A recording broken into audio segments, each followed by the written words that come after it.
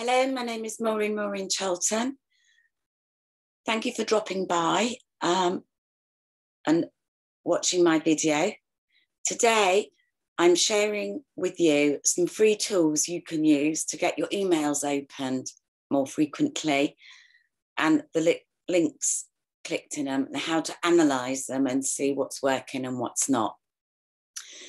This video is being recorded in Cornwall in the UK. And I'm doing the challenge at Heal, the 30-day challenge. So this is day 3. You don't need to get your wallet out for these tools. Hopefully you'll get value. So please leave the comment below value if you got value from this. So I'm just going to share my screen because the first one I'm going to talk about, minimize that. I'm using Zoom to do this recording. I'm a free member at Zoom and I can share my lives with 5 people that I invite and share the link with. So the first one I'm going to share with you is emojis. I absolutely love emojis. I will put the links below, so you do not need to write these down. Emojis are fun. The reason why I like emojis is because if you want to use a spam word like free, you can use an emoji instead. Plus, not only that, it gets your emails open. Let me go to some of my sent messages. Now, obviously, don't overdo them, but you can see free is a spam word, so I've used an emoji instead. So, yeah, have fun with them, play with them because they're really good to use in your email content as well. It just gets people's attention. And let's face it, if you stand out more than others, you will get more attention. So the next one I want to share with you is Canva. Now, Canva I love. Again, you can join it for free and you can actually earn an upgrade by inviting people. So please hit my link below and join as a free member. So I'm going to share my screen again now. And I'm going to Canva. It is so much fun. These are some designs I've done. They're fantastic for doing Instagram and Facebook posts. You can do them in minutes. So that's worth noting. So that's Canva. The next one you probably haven't heard of is ECC. Email Content Checker. I'm no longer a free member there. I'm actually a paid member, but you can check your subject lines for spam as a free member, but I don't think you can save them as a free member. So let me share my screen again. Share. Let me go to Email Content Checker. So for example, I'm in Email Content Checker. These are all the ones I've saved. And they go out as text ads as well as a paid member here. So I can just add credits to them. So let's test one. Let's do a subject tester. Let's do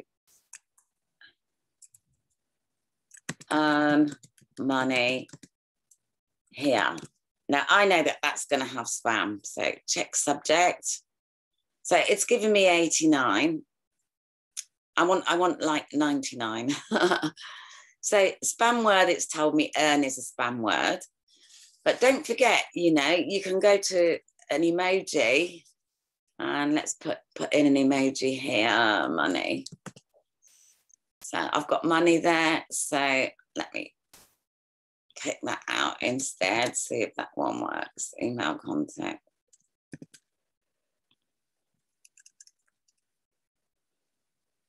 So let's do make money here and we'll see what that does. So let's test it again. So yeah, that's got me 99. So I've aced it. So I'm going to save that. I'm just going to, come on, C, come on, B. And I know the one that I want to share it with. My Mac. Notice I'm using Notebook because I hate see if it's there. I'm looking for Genesis. Genesis. Yeah, and that's my link to Genesis. So Command C. Go back to email content, check out and I'm saving it. And I don't need to do anything else with that. It's up there, so people will click that during the day. I'm just going to give that some credit. So 1, 2, 3. Yeah, it's a pretty nifty tool, this one. And I do get whatever I'm promoting, providing I've done a good subject line. I usually get some leads in. The last tool I want to share with you is Mailtrack. Now, Mailtrack, just Google it. Again, you can join it for free. So I'm just going to share my screen again. Share. And what I particularly like about Mailtrack, if I go to my email, let's go, type in mail. Oh, gosh, I'm not with it today. Track. So I sent one email, I sent 6 there, so that one wasn't a very good subject line, 6, 5 unread, yeah. So I need to start changing my content. And on that note, so I sent 6, 17% were read, that's terrible. I like 30% usually. Let me stop share. But on that note, I mentioned Mailtrack, but I'm also going to mention, finally, Google Docs. Make use of Google Docs. Let me give you an example of Google Docs. It just saves repetition. Let me see, who's that? Okay. So Google Docs, each day I do a broadcast message. If you're reading my message today, you will see, are you making the most of the tools? The reason why I put it in Google Docs first is so I can then use that content by just simply copying and pasting it, using it in my blog post, using it on a Facebook post, and then do a live video using these notes. So it's there, and I know I've done it, and then this time next year I can use the same content. So it's a quick way of creating content. Hope this has been of value to you. Please leave a comment.